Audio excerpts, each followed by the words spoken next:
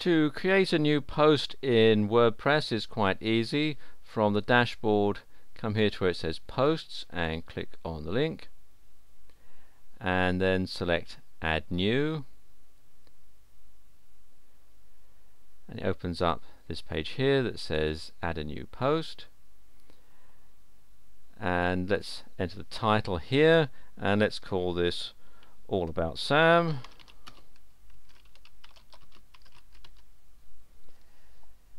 And then I can import some information, or I can simply just type it in.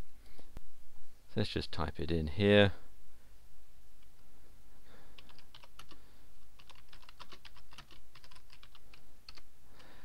My name is Sam. There are some other things that you can do here. You can use an HTML editor if you're familiar with HTML codes and so on. And there are some other things as well.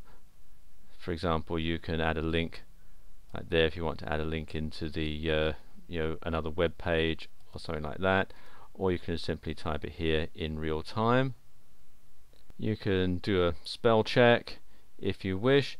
There's also this feature here which they call the kitchen sink, which when you click on it, you have other things here. You can format the text as a paragraph or heading or so on.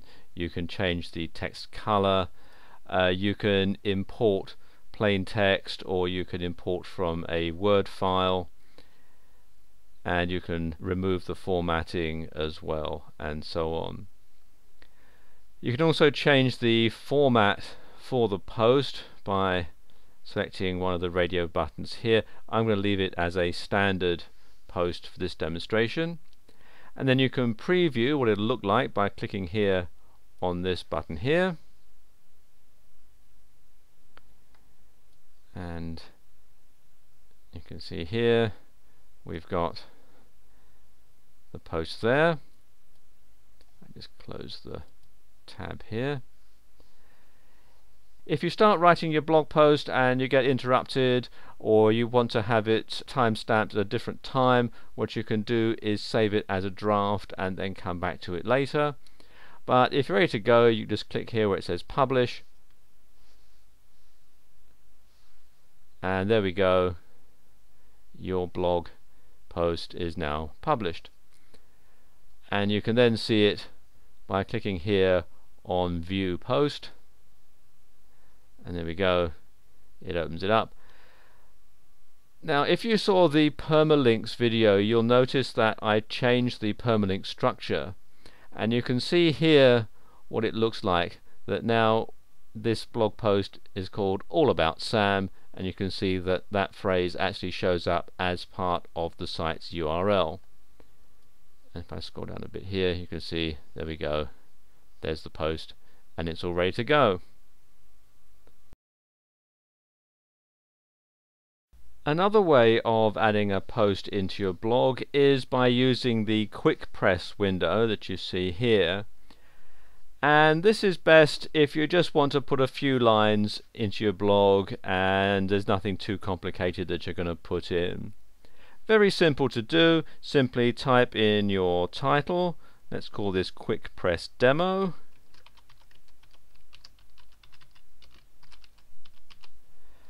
And then you can insert your content, either copy or paste it or just type it in.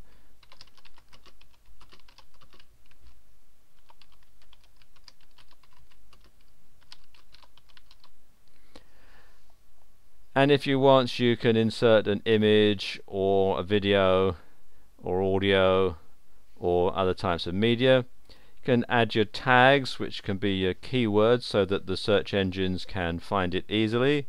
So let's call this Quick Press,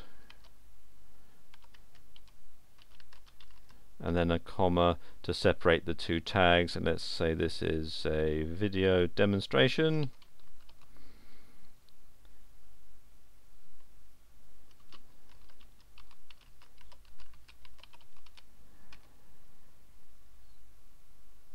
And then you can just simply click here on publish, and there you go, and click here to view it,